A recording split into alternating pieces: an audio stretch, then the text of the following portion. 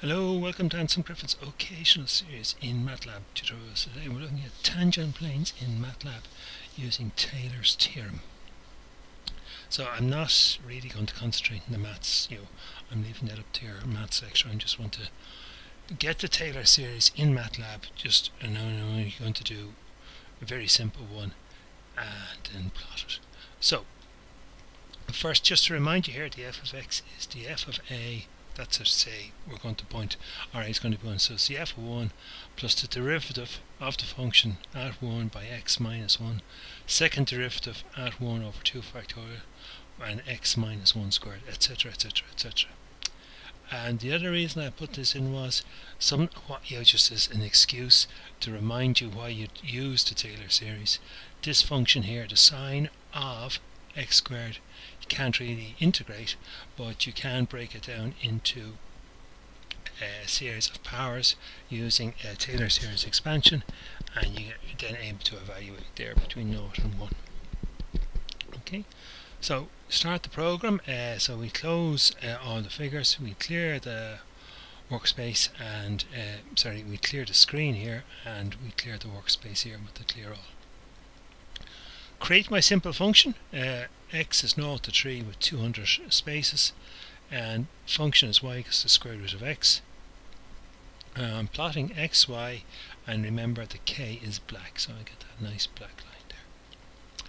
Now, so the function is y equals the square root of x. Differentiate the square root of x, that's x to the power of a half. I assume you know this, and that's a half x to the power of minus a half. Now, for this simple example, we're only going to use the first term and the first derivative, just two terms. Any more is just, well, not necessary. I'm only trying to get the idea across. So go back up here. So the f of x is the f of 1 plus the first derivative at 1 by x minus 1. So a half x to the minus a half is the differentiation, so it's the f of 1, so that's 1, plus a half. Now, x to the power of x to the power of minus a half, but remember it's 1 to the power of something, and 1 to the power of something is 1, which is itself, by x minus 1. So it looks like there's a term missing, but x to the power of minus a half, and x is going to be 1 in here. So 1 to the power of anything just becomes 1, so there isn't a term missing, it just looks like there is. I plot a line x, L.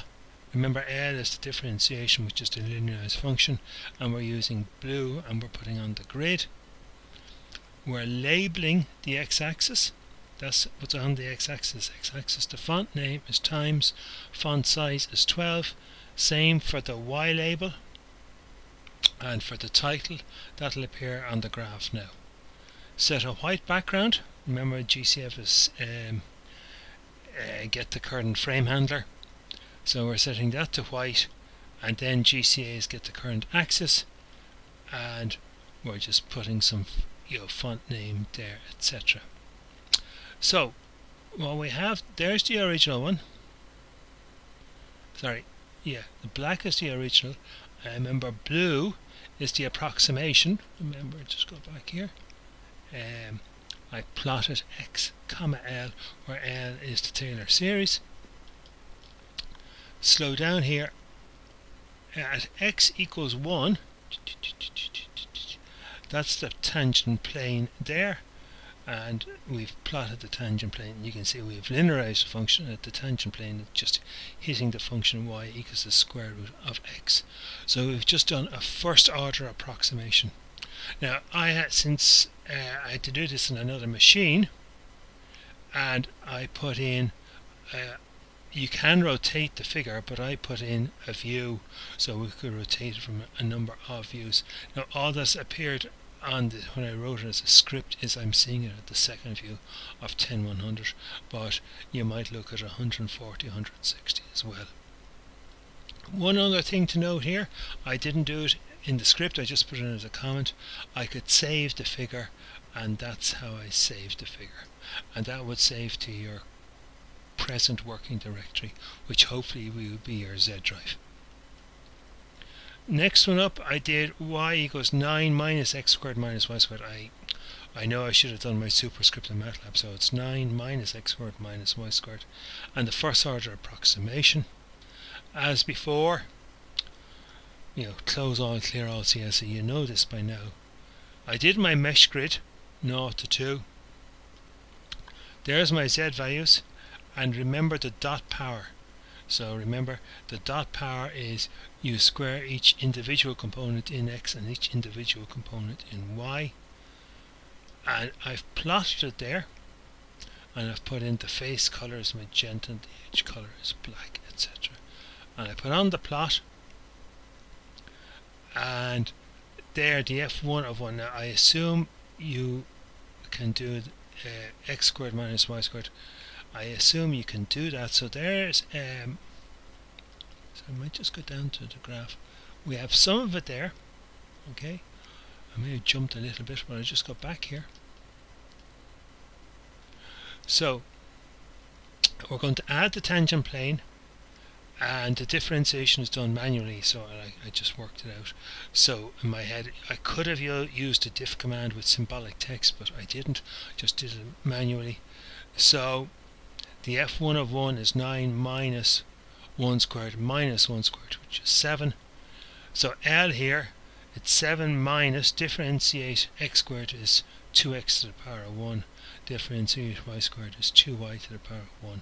So 2 by 1, because x is 1, by x minus 1, minus 2 by 1 by y minus 1, so that's generated. There is going to be my tangent plane. There's my mesh command. I've put up the face color, the face alpha, and the edge color is black. Put on the grid, put on the box, set it at a particular view, because I just didn't want to rotate it. Put in the X label, the Y label, the Z label with the various font names and font sizes. Set a white background, and get the current axis and put in the relevant font name, etc., etc. And on that line there is the optional save.